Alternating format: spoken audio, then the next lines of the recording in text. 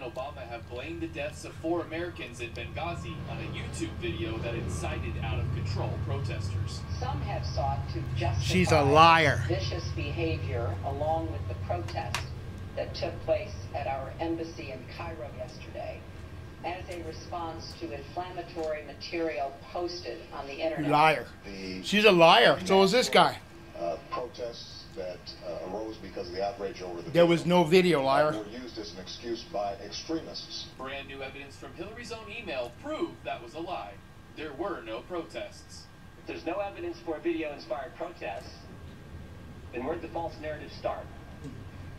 Started with you, Madam Secretary. But what troubles me more is I think you knew the truth within 24 hours. You had a conversation with the Egyptian Prime Minister.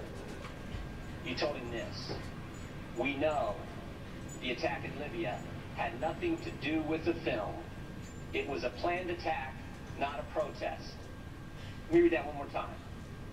We know, not we think, not it might be, we know the attack in Libya had nothing to do with the film. It was a planned attack, not a protest. State Department experts knew the truth. You knew the truth, but that's not what the American people got. Kelly then voiced what millions of Americans feel towards Mrs. Clinton and the administration. This is what drives people crazy. It drives them crazy. You know, why not just come out and lay it out? This is what makes people distrust not just these politicians, but Washington, the administration. She's right. Anybody who even raises their hand and testifies under oath, believing you're not being straight with me. Hillary Clinton is now known as the Butcher of Benghazi.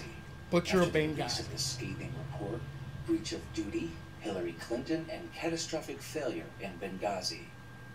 The report lays the murder of Chris Stevens, Sean Smith, Ty Woods, and Glenn Doherty directly at the feet of Hillary Clinton. She killed them, guys. According to the report by the group Special Ops OPSEC, there were hundreds of cables sent to the State Department and Hillary Clinton directly, describing how al-Qaeda-linked militias continually roam the area around the Benghazi consulate.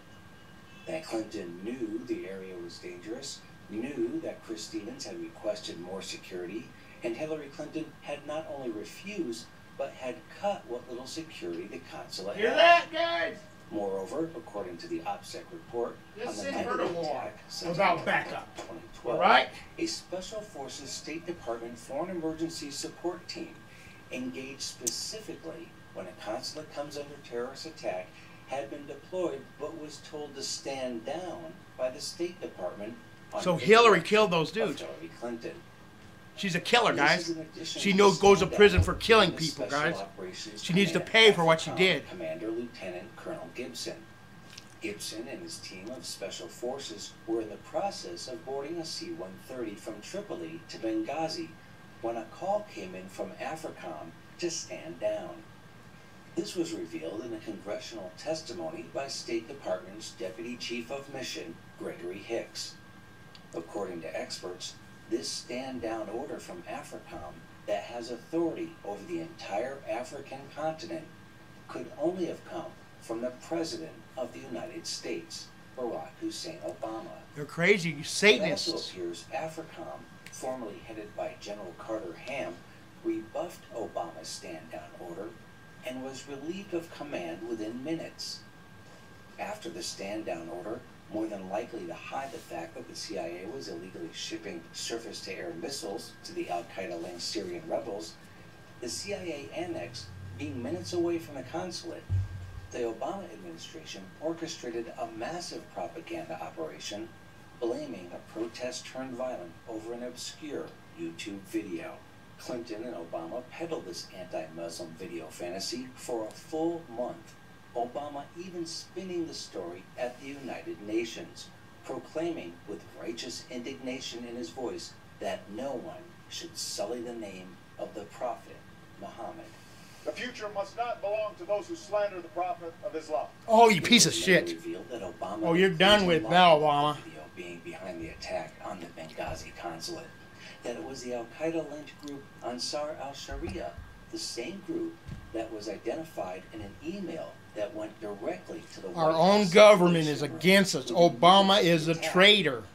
Obama apparently didn't read the email, however, because as White House records now show, Obama never went to the White House Situation Room on the night of the attack. He was too busy preparing for the next presidential debate. Obama and Clinton then went into phase 2 of the cover-up, blaming the intelligence agencies for feeding them faulty intel. This, as revealed in recent emails released by government watchdog group Judicial Watch, is yet another lie. They're dying to you guys. What are you going to do? Clinton and the rest of the And she's running for president. feverishly working to cover up the fact that Al-Qaeda had attacked her embassy, feverishly trying to prevent Obama's re-election campaign from imploding, feverishly trying to create While Americans a lie die. big enough And he was that lying the to entire America. He is a piece of American crap. public would fall for He it. needs to be hung. The email For showed all the that phone Americans he video killed. story was nothing but a fiction to save Obama and Clinton from being tarred and feathered and run out of Washington for leaving Americans defenseless Hear that? in a den of Al-Qaeda.